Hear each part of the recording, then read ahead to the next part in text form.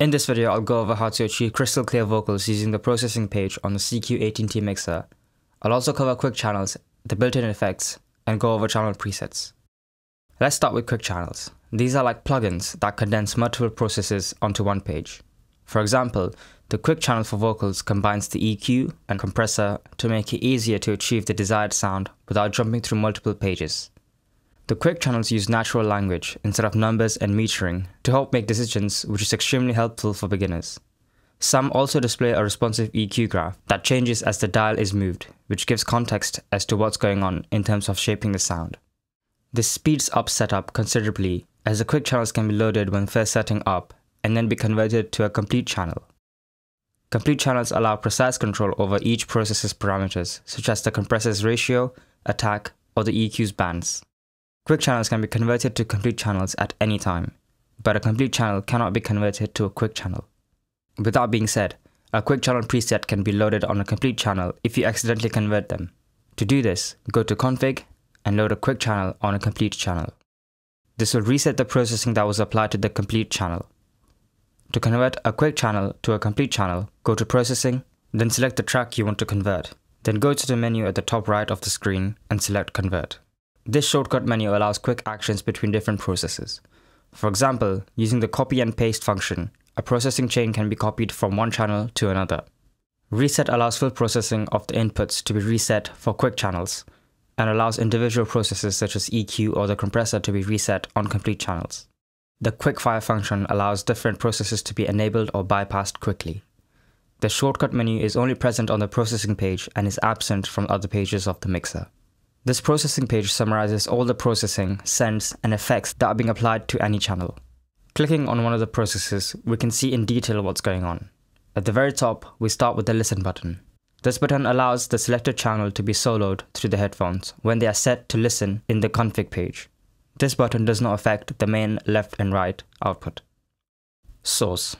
This section contains the preamp stage if any changes need to be made, with a high-pass filter from 20Hz to 2 kHz. This is good to get rid of any subharmonic frequencies without taking up the main EQ bands.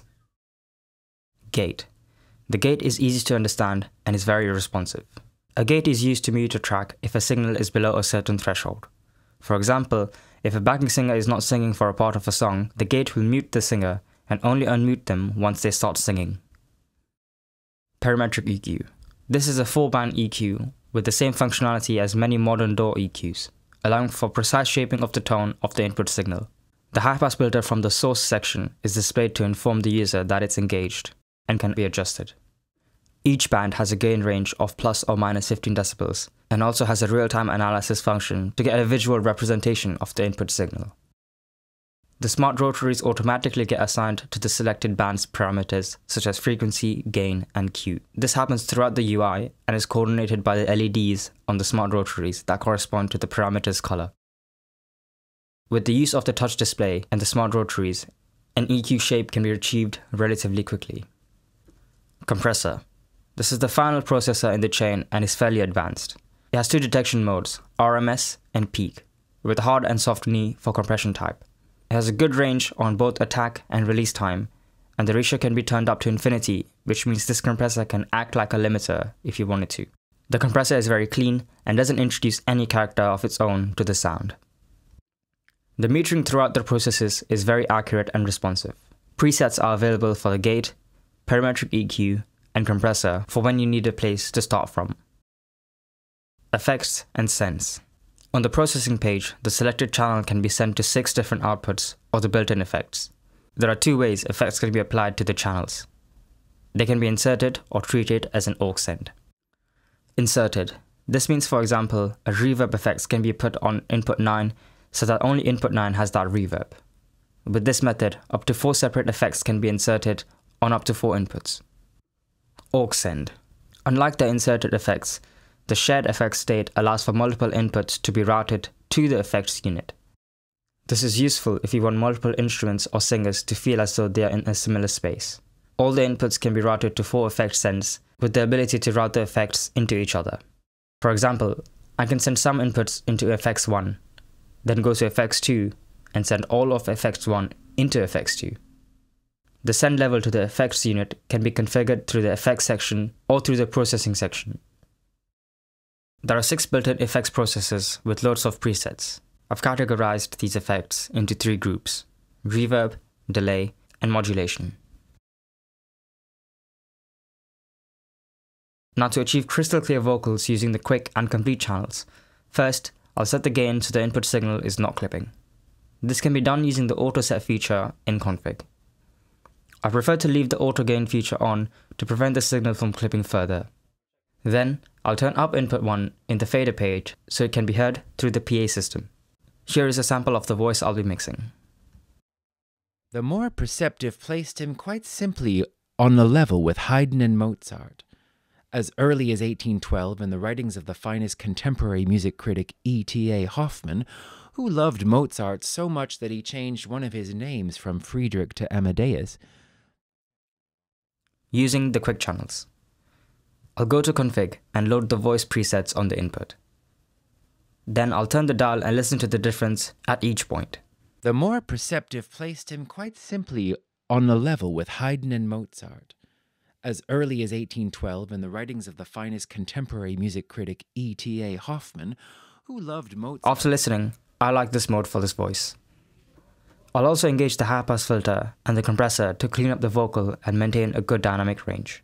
Set by their side except Gluck, who stood out for the seriousness and integrity of his conception of opera. Haydn, Mozart, and Beethoven, Hoffmann wrote in 1840. If I feel that the vocal is still not clear enough, I'll turn up the mid and high on the EQ at the bottom right hand of the quick channel. If you want, this quick channel can be converted to a complete channel using the convert function in this menu. Now, I'll apply the same processing using complete channels. First, I'll roll off the subharmonic frequencies using the high-pass filter at around 100 Hz. Then, I'll EQ the vocal to get rid of some low-mid frequencies and boost some high frequencies to make the voice clearer. Then I'll go to the compressor section and set the threshold. I'll set the detection to peak mode and set the ratio quite high, about 4:1. I'll set the attack and release to be fairly fast, and finally boost the gain to make the vocal the same volume as before the compressor. If I want the vocal to be even clearer, I'll boost the 2K range in the parametric EQ, as our ear is more sensitive to this frequency band. I'll be careful here, as by turning up this frequency too much in a lot of tracks can lead to a harsh sounding mix. Here is a before and after of the vocal. The more perceptive placed him quite simply on a level with Haydn and Mozart. As early as 1812, in the writings of the finest contemporary music critic E.T.A. Hoffmann, who loved Mozart so much that he changed one of his names from Friedrich to Amadeus, these were the 3 great figures, and there was no other to set by their side except Gluck, who stood out for the seriousness and integrity of his conception of opera. Haydn, Mozart, and Beethoven, Hoffmann wrote in 1814, developed a new art.